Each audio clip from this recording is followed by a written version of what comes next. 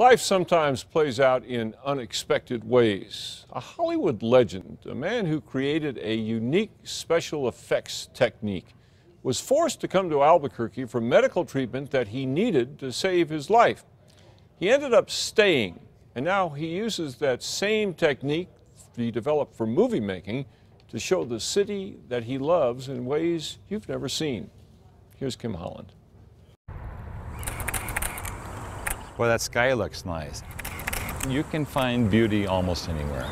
Here we go. Bill Tondreau. The beauty here is this exceedingly simple scene. Wants people to see the beauty of Albuquerque. Oh yeah, I'm still actively working on it. As he sees it. I kept seeing these great scenes, these really wonderful scenes. And I kept saying to myself, gee, why aren't people taking pictures of these?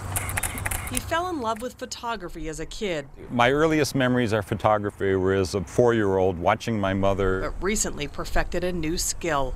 A decade ago, he picked up his digital camera and captured the sun slipping down the Sandia Mountains, stretching across the high desert, and quickly turned an amateur photographer Something clicked. Into a renowned artist. Through totally undeserved beginner's luck, got one of my best pictures ever, one of my best sellers ever, that very first night. But these aren't just any photos. Tondreau uses a distinctive technique he perfected almost 1,000 miles away in Hollywood. Decades ago, Tondreau wrote the computerized software that creates the same camera motion multiple times to overlay scenes, crucial for special effects. He also designed the dollies and electronics.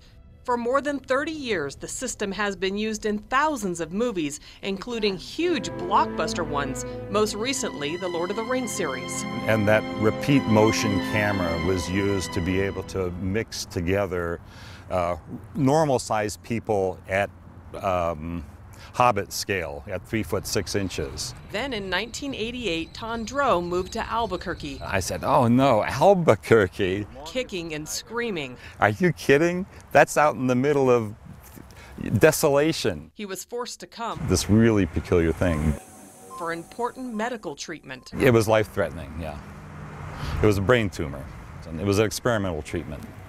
And it was very successful. And on about the 3rd week of that, I realized how my blood pressure had gone down, how I was a lot more relaxed.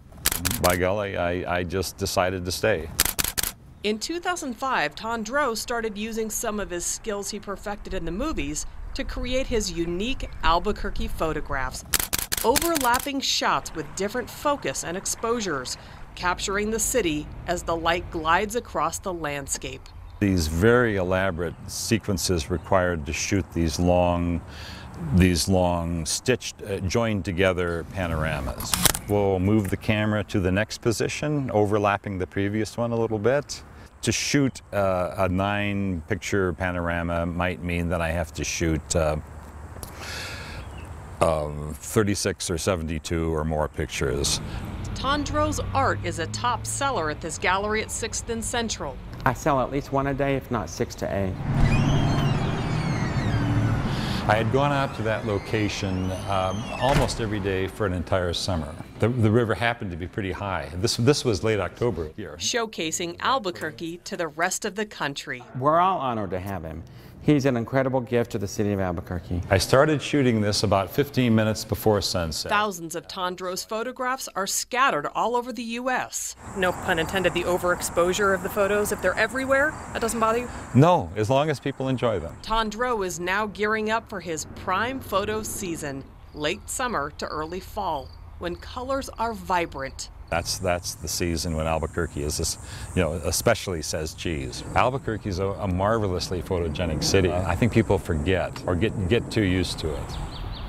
Kim Holland. These are the story of Albuquerque. KRQE News 13.